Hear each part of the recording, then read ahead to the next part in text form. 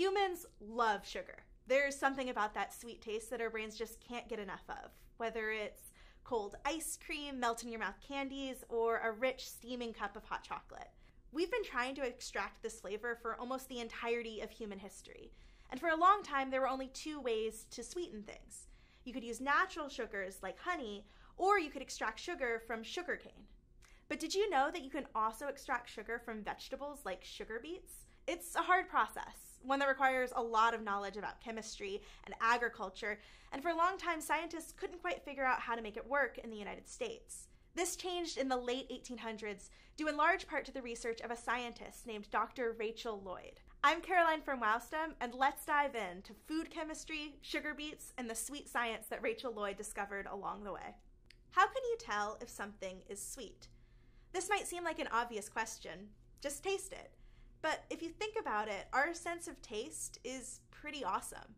Our taste buds can detect thousands of complex microscopic chemicals and translate those signals into a sense of taste. But it's pretty hard to identify which chemicals cause which specific tastes.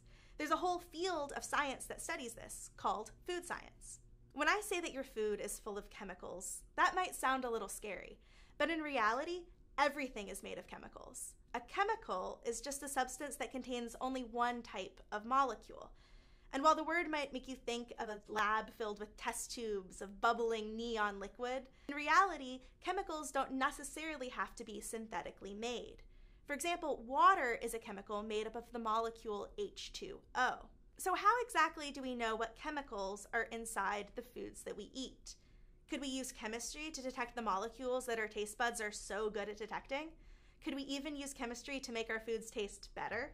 These are the kinds of questions that chemists were trying to answer in the late 1800s, including a chemist named Rachel Lloyd.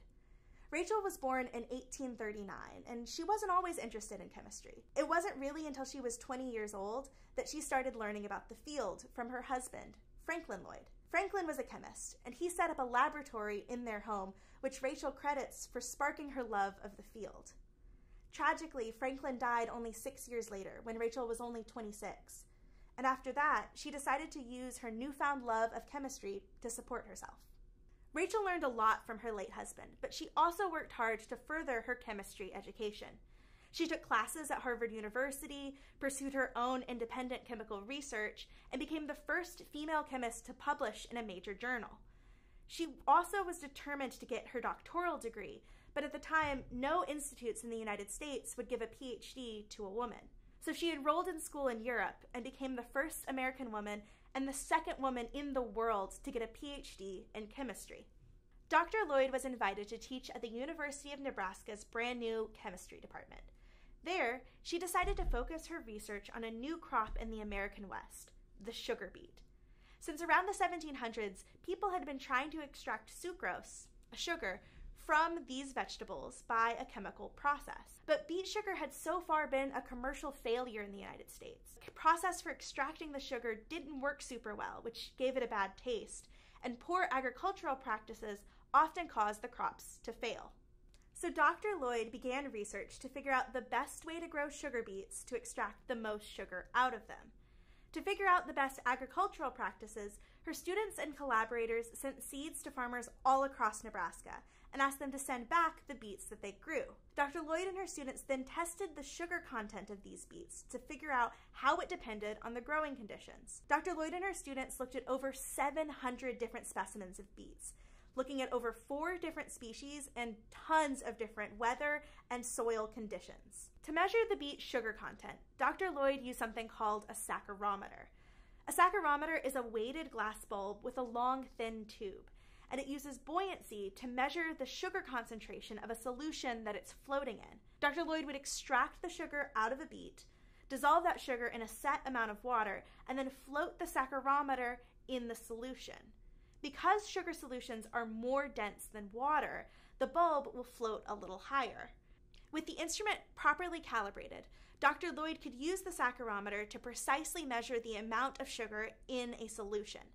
Saccharometers are super sensitive instruments, and they're actually still used today to measure the amount of sugar in things like wine and ice cream.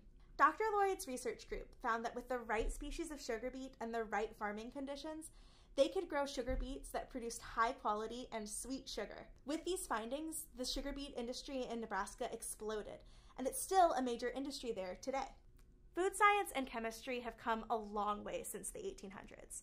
We now have chemicals that can produce almost any flavor imaginable, artificial sugars that taste almost as good as the real thing, and complex food molecules that are produced entirely within a lab. But most American-made sugar is actually still produced from sugar beets. In fact, most white sugar in grocery stores isn't labeled by the plant that it comes from. So the next time you're pouring sugar into a recipe, it very well could be from a Nebraskan sugar beet, a tasty testament to Dr. Rachel Lloyd's sweet research.